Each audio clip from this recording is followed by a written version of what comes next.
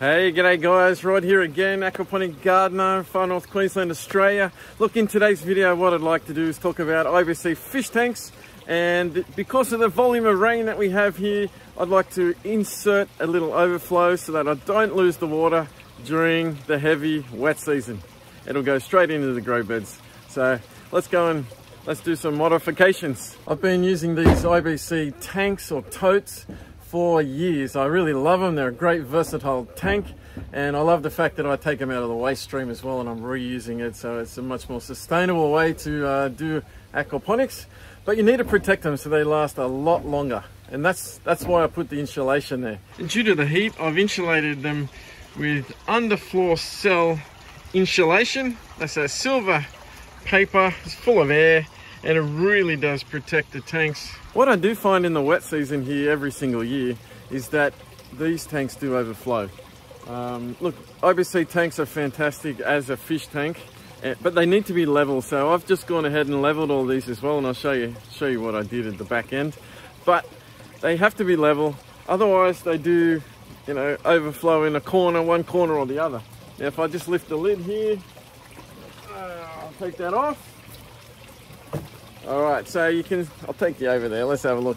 So you can see that there's a big gap there, which is fantastic. There's a good gap, and that's about well, a good 3 or 4 inches, I guess. Now that gap is essential so that it doesn't overflow. But what happens is, in the really heavy rains, a couple of months worth of rain, then my swell filter does overflow. The fish pond below overflows, and this fish tank as well overflows, and it just comes out the lowest point, and that is at the front here. So that little tiny divot there is the lowest point, and it'll just flow out of there. So what I'd like to do is just put a little bulkhead fitting in, just simply insert it into the side, and I'll probably do it over in this side here behind this little bit of facade, my bamboo, and straight through the insulation, and in that way I'll capture all the water. It'll overflow into my grow bed below.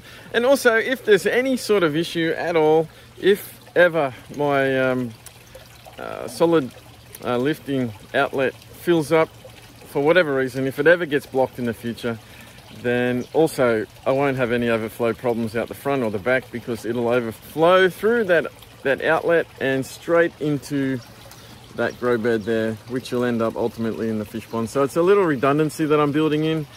It'll be great for the wet season, but if that solid lifting outlet overflows also, it's a little redundancy to stop that. I'm excited. Let's get cracking. So the first thing I need to do is just have a look and where am I going to position it. So I'm just going to take a bulkhead fitting such as this one. Now, this is a 20mm bulkhead fitting. It's one that I had previously. I'm just going to put a small screw thread on it, and then I'll be able to put a elbow like so, and then put a piece of 20mm pipe straight into the grow bed below.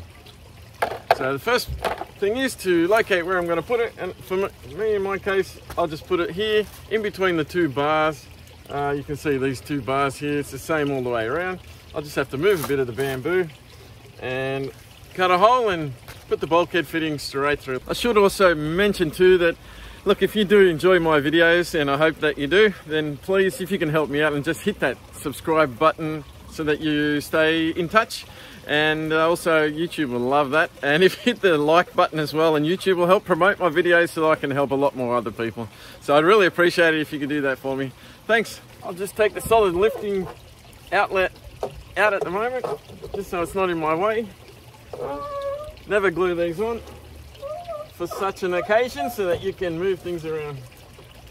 And that's what I'm trying to prevent. A little bit of algae growing in the bottom.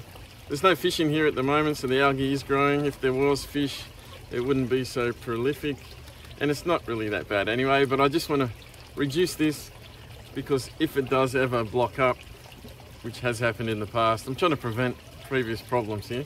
So once it does block up, say, then it's going to overflow at the lowest point. I don't want that to happen. I want to keep the water in my system. This is one way to fix it. Just going to cut off the cable ties, holding on the insulation. Can easily redo it again later. Oh, look at that, couple of gecko eggs under there. Just get rid of those. I really do love geckos, but these little guys are an invasive Asian house gecko. They look really cute, but they are a pest and they outcompete for the same food of our native northern leaf-tailed gecko and other species. They also get into lights and electric switches. You find them everywhere, and they can short out your house too if you're not careful. And I might have to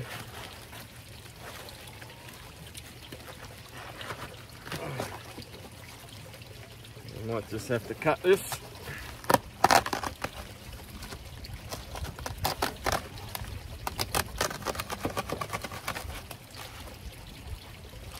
Now that I've taken the insulation off, you can see the water level there. So what I'm going to do is put a good 2 centimeters above that line based on my rubber that's off the bulkhead fitting here. I'll just use that as a measurement. And I've already checked the water level. You might be able to see it there in the videos, 10 centimeters below the highest point here, or 8 centimeters below the lowest point over there. So that's where I get the 2 centimeters from. So I will now just put it like so, draw a circle, and that is where I'm going to drill. All right, so we've got our hole drilled through there, suitable for the bulkhead fitting. Now, because this is, the whole idea is to keep the water in the tank, so I'm going to use a little bit of silicone. You may choose not to. A lot of people don't silicone bulkhead fittings on, but I will in this case because I don't want the water to get out.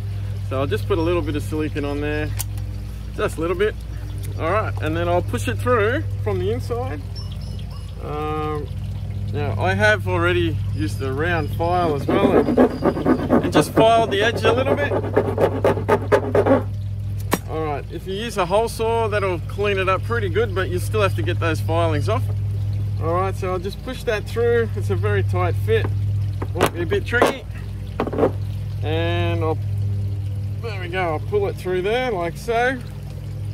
And then I'll silicone the rubber. It'll be easier. And that way, when you do, if you do go to remove it later on, you'll be able to get the bulkhead fitting off because the rubber will be siliconed on.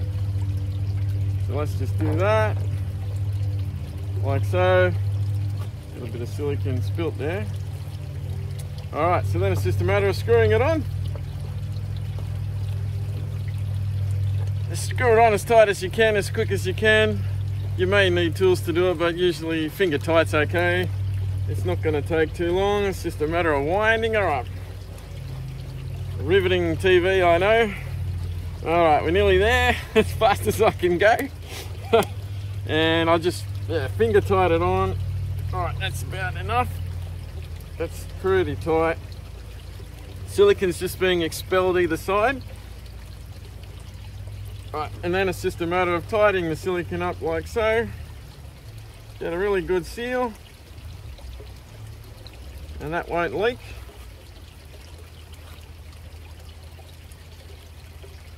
And I'll do the same on the inside. And from there, we put our thread over the top of that. Do it again as tight as you can, and then the last little piece is the 20mm elbow. Now I'm actually going to use that elbow as a bit of a tightening method as well. So I can get a few more turns out of it with the elbow on. So I might as well. Now you can glue that on if you choose to. I'm not going to, so I can get it off easy again later. If it does have a leak though, which I don't think it will, there's not much pressure there, then I would put a bit of glue. And right now it'll just flow straight into the grow bed below, but I'll just get a little bit of pipe first, make it really neat. So I've cut a small length of pipe. In my case it was 35 centimeters. And all I'm going to do is insert it in like so. Clear the gravel there. Okay. So it's a simple little operation. So I've just got a bulkhead fitting, 20mm, and a piece of pipe going straight down into the grow bed below. Now of course I've got to tidy up that insulation, which I'll do in a sec. But essentially, I'm not going to lose any water from the bulkhead fitting. It's siliconed on.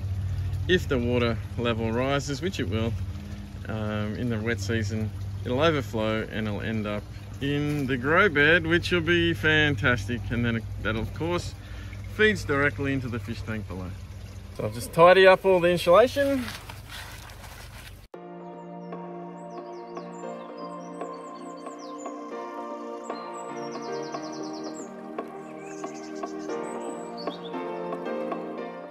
Alright, so that looks better. And it's just a matter of now cutting the bamboo. In fact, I think the bamboo can fit right over it. So I'm going to spread the bamboo out. I'll take the pipe out. I'll take the elbow off, I think, if I can get it out. Yep. And the bamboo will go over like so. Tidy it up really nicely. And let's see if I can make some modifications. There we go. Put that back on.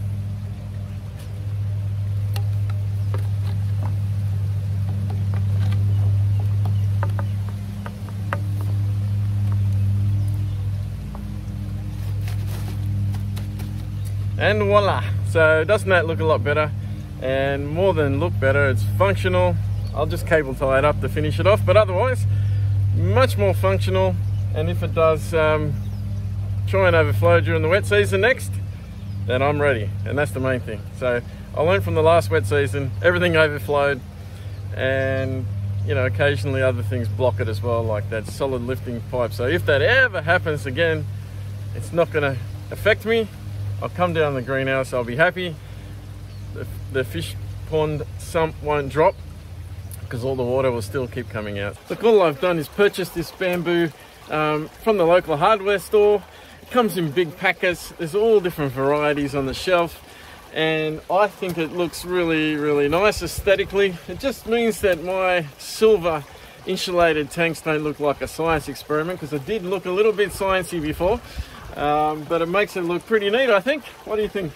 Look, it won't do anything for the fish whatsoever, but it sure makes me happy, and if it makes me happy, I'll make the fish happy. I did say that I'd show you how I jacked up the system and everything. So I have packed it out. You can see I've got bricks underneath. If you look through that bamboo blind, you can see that I do have bricks. Now over time, those bricks have sunk down into the earth. So I've now put in just a couple of little pieces of fibro, just 4 millimeters thick, and that's enough to level the entire system up above. So that also should help, because now I've got no low points, and the entire system now will be level. So now it's just going to work like a charm, I hope. So at the end of the day, that outlet over on that side, the smallest little dip, is no longer where the water's going to flow. So it's just going to flow at the lowest point, which is now our little 20mm pipe, which is wonderful news. It will save water and it will save my sanity, because it has overflowed a few times in the past. I mean, it's not perfect. You can see the insulation still through it, but it does look pretty good to me. Now, look, I may need a couple of layers. 2 layers would be better, actually, but it looks pretty good. Well, I couldn't just do those couple of tanks. I had to do this one as well, and now it's got a bit of a tropical feel. I think the fish like it too, actually, secretly.